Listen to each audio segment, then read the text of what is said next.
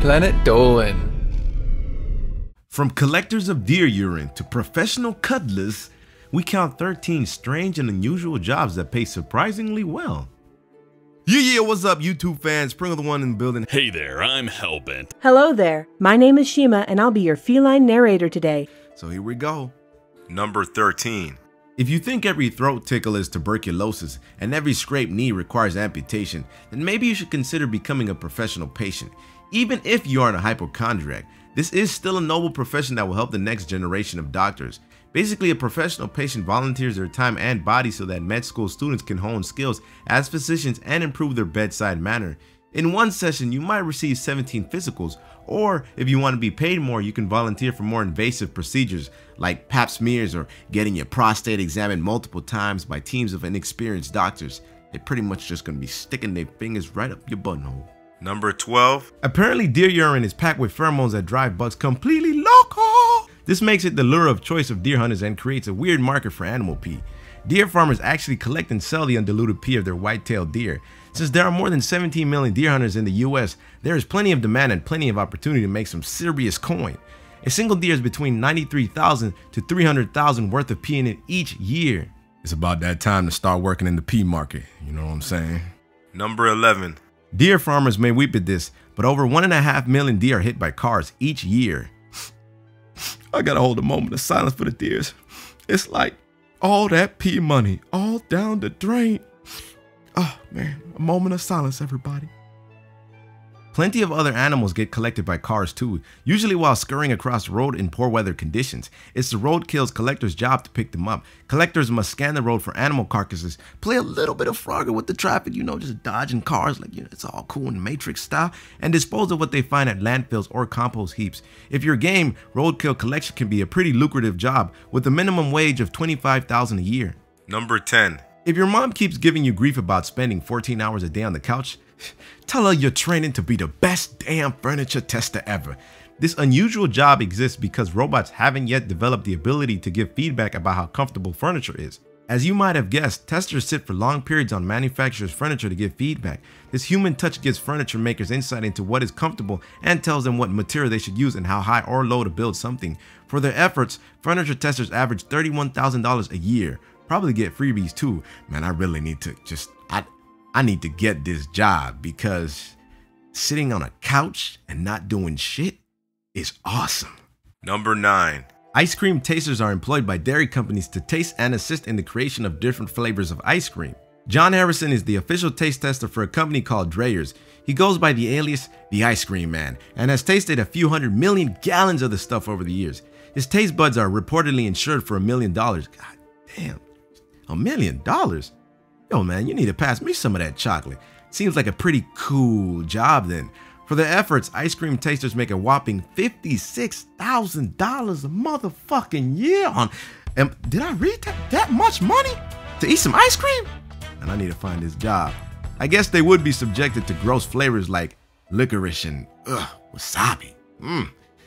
You couldn't pay me enough for that shit. That's for damn sure. Number 8. The police may clean the streets of crime, but they don't clean the crime scenes. That would be a job for the crime scene cleaner! Taking apart meth labs, hosing down horrific bloodbaths that would make Dexter pause, or cleaning up the latest anthrax whoops makes this an unpopular job choice. Being plenty dangerous, it's important that the workers are well compensated. For surrounding themselves with all that gore and tragedy, crime scene cleaners bring in around $600 an hour.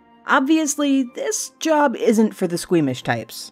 Number 7. Despite what you may think about those guys scuba diving in the lake at the local driving range, that's actually their job. Golf ball divers make anywhere from $50,000 to $100,000 a year, but it's not as easy as it looks. According to Dick Smith, owner of the diving school Midwest Diving Specialists, yes, there's a school for this, a golf ball diver must love treasure hunting, be full of testosterone, and complete an actual golf ball diving course. The testosterone is apparently to help divers deal with the snapping turtles, water moccasins, and alligators, which you'll regularly see if you follow this thrilling career path. Number 6. It might seem less than glamorous, but elevator mechanic is one of the best paying blue-collar jobs around.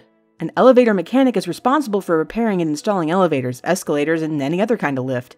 No work experience is usually required, just a good attitude and a high school diploma. Most technicians rise up through the ranks by completing an apprenticeship. Although their careers have many ups and downs, money sure isn't one of them, with most earning a minimum of $75,000 a year. The top percent earn upwards of $100,000 a year, but the likelihood of this is as elusive as the 13th floor. Number 5. If you've always wondered how screens at IMAX theaters stay so immaculately clean, and you have, it might interest you to learn that it isn't magic pixies or those weird lawn gnomes that seem to be everywhere you look. No, it's someone's actual job to come in and clean those massive screens. These screens get surprisingly dirty, not just because of natural dirt and dust, but because lovely patrons often throw soda and gummy bears at them. What a waste of gummy bears. For an average salary of $45,000 a year, IMAX screen cleaners use lamb's wool, an aluminium pole, and a specialized electronic cleaning device to clean the screens in horizontal and then vertical sweeps. Essentially, these guys have to clean the screens twice, so maybe think twice before chucking your snacks at the screen. Number 4. Sommeliers, also known as wine stewards or professional wine snobs, handle everything to do with wine at an upscale restaurant. In short, fermented grapes are their jam. For an average salary of $50,000 a year, sommeliers answer customer questions, provide recommendations, and travel to vineyards to scout and buy wine from distributors. To be a sommelier, you need many years of wine tasting experience and complete training in a certification program. So years of alcohol abuse and getting smashed on $2 wine won't get you this gig. But if you are looking to get in this field, employers like it if you talk a lot of pretentious bullshit during the interview. Might want to work on your voice too. I got a feeling if you go up to one of these places and say, "Rich apple fades to reveal hints of spice and a long finish," you probably won't get too far. Number 3. Not to be confused with escorts, professional snugglers are platonic companions who cuddle strangers for money. Professional snugglers make around $60 an hour for spooning, conversation, and emotional intimacy. Their cuddle-depraved clientele is mostly made up of people who feel unworthy of physical intimacy. For example, those suffering depression, social anxiety, abuse victims, and those with disabilities or physical disfigurements. It's an unusual job with a sexual stigma, but hey, everybody needs a good cuddle sometimes. Not me though. Cuddle my butt. Alright, are we done with that one? Good. Come here, Mr. Fluffy. I'm gonna cuddle you so much. Oh, I love you so much. You're a good Mr. Fluffy. Number 2. If you're a chronic masturbator who can't stop flicking the bean or making the bishop cry, you may be thinking there aren't any jobs out there tailored to your unique skill set. You'd be wrong. Sex toy testers are employed by manufacturers to test out the functionality and safety of their products before they hit the mass market. Wait, safety? You can count me out on that one. I really don't want to get my dick ripped off by a fleshlight. But if you're brave enough, you can make $39,000 a year masturbating. I hope the janitor for that place is equally compensated. Number 1. Those blessed with a superior snout can follow the example of dogs and turn their gift into a full-fledged career. Odor testing is very important to a lot of manufacturers. No one's gonna buy a floor cleaning product that smells like burning garbage. That's why they employ professional smellers to whiff perfumes, wines, candles, and air fresheners. Workers in this field have been known to sniff out as much as $39,000 a year. However, there are some drawbacks. Those who work for deodorant companies might have to spend the day smelling strangers' armpits, or maybe even experimental sex toys. No, it's bad. Get it away. Thanks for watching. We'll see you next time. Risking their lives to assess an outbreak and try to contain it. Where doctors generally deal with infectious diseases in small proportions, these guys deal exclusively in it. They're up to their elbows in diseased people and diseased corpses, which, as you can imagine, is beyond icky.